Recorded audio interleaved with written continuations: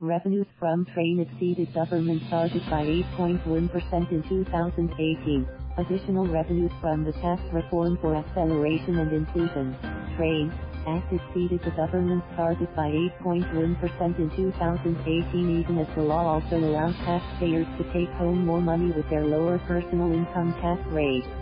In a statement on Thursday, the Department of Finance (DOF) quoted its strategy, economics and results group (SERG) as saying that the train law's net revenues last year amounted to $68.4 billion, higher than the $63.3 billion goal. The SERG was led by Finance Undersecretary Karl Kendrick Chua, who spearheaded the push for the Duterte administration's first of 7 tax reform packages.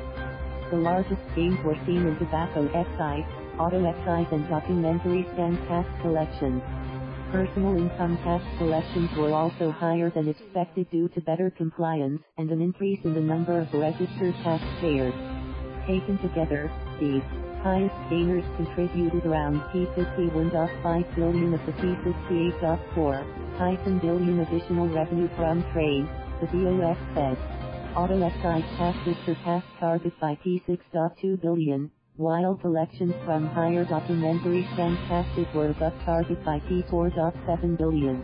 Accounting for value-added tax from additional spending, estimated at $24.6 billion, which was due to additional take-home pay as a result of lower personal income taxes, train revenue has far exceeded its target, providing additional public resources for infrastructure and human capital development programs, the DOF said.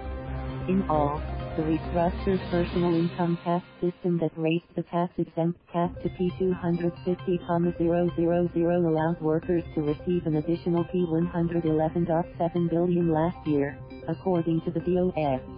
Citing its previous estimates, the DOF said the implementation of TRAIN gave a combined P12 billion per month in additional income to the country's individual taxpayers, most of them compensation earners, and in unconditional cash transfers to the poorest households and senior pensioners. For 2019, the cabinet-level Interagency Development Budget Coordination Committee projected the TRAIN law and its spinoff tax reform package 1B and CE-receipts program, scheduled to be piloted next year to generate P162.2 billion.